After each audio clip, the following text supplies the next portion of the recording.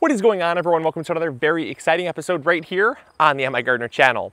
Today I got a bit of a strange one, but it's also a very commonly asked question, and that's what happens when you bury an entire straw bale in the garden? Today we're going to be finding out what happens, because in the very beginning of the season we prepped all of our beds with core gardening.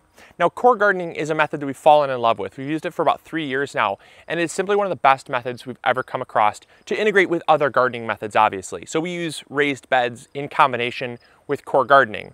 It really helps to reduce the amount of watering and maintenance that our beds need. It breaks down and gives the plants organic matter and nutrients throughout the season. It's just a phenomenal gardening method, and I absolutely love it. So every season, what we do is at the end of every season, around Halloween and Thanksgiving, we'll go around the neighborhood and we'll pick up giant straw bales. Then we'll let them sit over winter, we'll let them rot down, break down, and then what we'll do is we'll kind of just break them off into sheets, like they kind of come off in strips, and we'll layer them in a trench about 10 inches deep by about 12 inches wide. We'll cover it up with soil, and then we'll plant right on top of it. But last year, our local hardware store was selling these miniature straw bales. After Thanksgiving, they were just fire selling them to get rid of them, and they were selling them for a buck a bale. So I said, I wonder what's going to happen if we take an entire straw bale and bury it in the ground. Obviously, we took the wire off because that won't ever degrade, but I want to see what happens. And we have a bed back there that actually has, it's ready to be pulled out. And I want to see what happened to it, because it was the first time we ever it was the first time we ever buried an entire straw bale. Usually they're just little sheets. And so I'm just curious to see what's happened to it, because it is a question that comes up all the time. You know, Luke, at the end of every season, what's left? What happens to the straw? And in our experience, it breaks down completely, but they're very thin sheets, maybe about 2 inches thick, but they're about 12 inches by 12 inches wide and tall. So it's like just a big square block of it, and we'll just layer that in our trenches. And it usually completely breaks down. The worms and the microbes just completely break it down over the course of a season. But this thing is huge, and it's dense. It's a really big, dense block. So I'm just curious to see what happens. Let's go back to the bed and check it out. So every single bed that you can see here, every single bed has core gardening implemented in it. That's a 10-inch deep by about 12-inch wide trench that we've filled with rotted straw and then covered back up and planted on top of it. Every single bed has that running through it. So the only thing different with this bed where we're at versus all the other beds is this bed had whole straw bales put in it. We took those miniature straw bales, we got 6 of them, and we basically lined the center of this bed with them. Now, we did have to dig the trenches a little bit deeper because of the fact that the straw bales are a little bit wider and a little bit taller than just putting sheets of straw in there.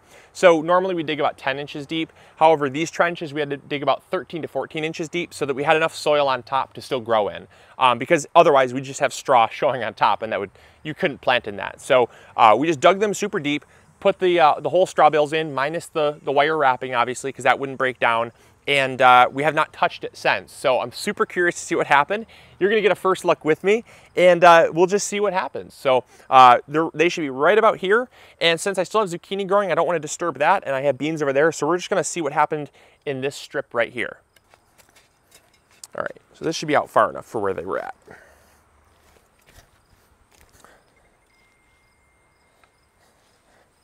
All right, let's see what happened. No way. I don't think I see any straw at all right there. Oh my goodness, you guys. There's not a single bit of straw left in here. Every single bit of straw is broken down over just the course of a single season. This is wild. And dig a little deeper, see if there's any left down there. I can see some little bits of like just tiny remnants of straw, but not big pieces.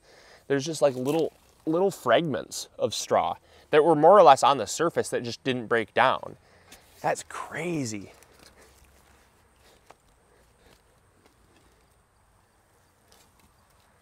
Yeah, check this out. So as you can see, we dug this trench about as deep as we had originally dug it, and there is absolutely nothing left. It's just beautiful black soil. Now, our native soil was a mixture of perlite and compost, but you can see there's absolutely nothing left. It's just completely broken down. Now, one of the things I was really curious to see is if we could see any remains of straw at all. I mean, I figured some would have broken down. I did not think all of it would have broken down just because of how much I put in here. But just digging through here, you can see, I mean, it's just absolutely beautiful. It's just broken down and there's just nothing left of it. I mean, all I see is just plant roots that would have gone in here, but there's absolutely nothing left. I'm just gonna keep digging down this trench here to see if there's anything at all. Oop, I do see a tiny little bit of straw here, just a little bit. Let's see if we get into some that might not have broken down as much. Let's see what it looks like. Let's see how much there is. All right, so digging down, just a lot of broken down stuff. There's some right here, just a little bit. It's not, you know, it's not really that much. So this is all I could really find that was like nice whole pieces where you could identify that it was straw. So, I mean, like, that's it. That's all I could pretty much find. There's tiny little fragments. Like I said, there's a little bit more right there. There's a little bit more, oh, there's some over here, a little bit, but I mean, that's it. So there's your answer. That is what happens when you bury an entire straw bale in the garden. That is just astounding. I mean, that is like almost nothing left from an entire straw bale. We put 6, we lined this whole bed with 6 of them, and there's nothing left. But that is astounding. And even these are like almost ready. I mean, like they're, oh geez, they're just like, look at that. They're just completely disintegrating. They're just like punky and like just breaking down like almost nothing. I mean, they probably would have broken down in the next month had they stayed in the soil. I mean, they're just, yeah, they're just deteriorating. That is crazy. So I think the obvious answer to our question of what happens when you bury a straw bale in the garden, it completely breaks down. It completely breaks down and turns into organic matter for your plants.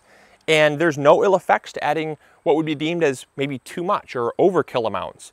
I mean, we really thought there'd be some straw left. And yes, there definitely was some straw. But I mean, we're talking like maybe 0.1% of what we originally put in. So, I mean, yes, there's still some straw left over at the end of the season, but nothing that would have any ill effects on the soil, and certainly nothing that didn't help the soil overall and have a net benefit. So I guess the other question that we always get asked is, can you add too much? And I guess that's also been answered. I don't think you can really add too much straw to your cores. Obviously, this is important that we state this. I think it's really, really important to start with good quality soil. And we started with compost to begin with. So that's a really good microbe and fungi rich environment to help aid that degradation process of the straw. So, I mean, if you're starting with like potting mix or topsoil that could be void of those microbes and bacteria, you might not have as much decomposition of your straw cores. But in our case, you know, with a really good kind of a starter base that's already added, I don't think you can add too much. And that's really incredible because, I mean, seriously, we added that entire bale that you saw, 6 of them, all the way down. And I thought for sure that I'd have even a little bit left that might have been like the center of the straw bale, like the center core that, the core of the core, I should say, that just hadn't broken down yet. And there was like that much. That's so cool to see how fast nature takes its toll on organic matter and how fast things just want to consume you know, biomass. It's just phenomenal. And not to mention, I mean, I cannot even tell you how much beautiful soil was built during this process. We took a waste product, or what was going to be a waste product, and turned it into food for our plants and, you know, basically a water reservoir for our plants to use up. And not to mention too, look at this. I mean, we're talking, look at all of the life in the beds. I mean, the beds are loaded with worms. They're loaded with just so much goodness. I can see like I can already see probably 5, 6, 7 earthworms just like wriggling on the surface where I just turned them over. And so, I mean, this is just an environment that they can call home. It's such a phenomenal thing. And so I'd recommend giving it a shot. I recommend at least using core gardening. I'm not saying put a whole straw bale in your garden. That might not be possible for you, but I am saying implement core gardening in some way, shape, or form into your garden, because I really, truly think you're gonna see some huge benefits. So that's all I've got for you today. I hope you guys enjoyed. I hope you learned something new. I hope you were inspired to try a different gardening method. And if you're interested in core gardening, make sure you check out our whole video series that we've done on core gardening. We've done quite a few videos on how to set it up and what is it and those different types of things, the origins of it.